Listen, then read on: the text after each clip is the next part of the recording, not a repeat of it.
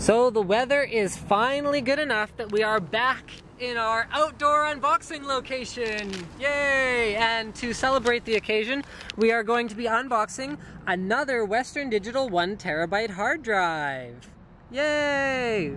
No, I'm just kidding. There's something special about this. This is a Western Digital 1 terabyte green hard drive, but the thing that you should notice about it is, besides having a 64 meg cache, which is thumbs up, it is a WD-10 ears. So the EARS in the part number means that this is an advanced format drive. Now what advanced format means is that this drive uses 4 kilobyte sectors instead of 512 byte sectors. What that means in layman's terms is that the drive is able to, in the future, with this technology, achieve much greater data densities than a more traditional drive. So why don't we get started with the unboxing, or unbagging as it were, of this Western Digital Green Ears drive. So there's the drive itself, and inside we will find, oh, I'm very fond of these, do not eat.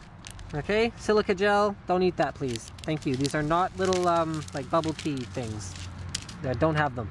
Okay, so let's look at the drive physically first. So it's a pretty typical 3.5-inch drive. You got your 3 mounting holes on the one side.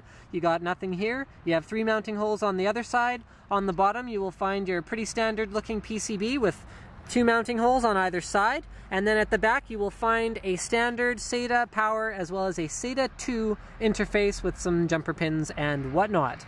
Now, I want to talk a little bit about what advanced format means. Now, advanced format won't bother newer operating systems like Mac OS X, Vista, or Windows 7. But if you are running, and I'm just going to put this up here so that everyone can see it, if you are running Windows XP with a multi-partition, or you are using cloning software, you need to use the WD Align software available at www.wdc.com/advformat. So that's advanced format.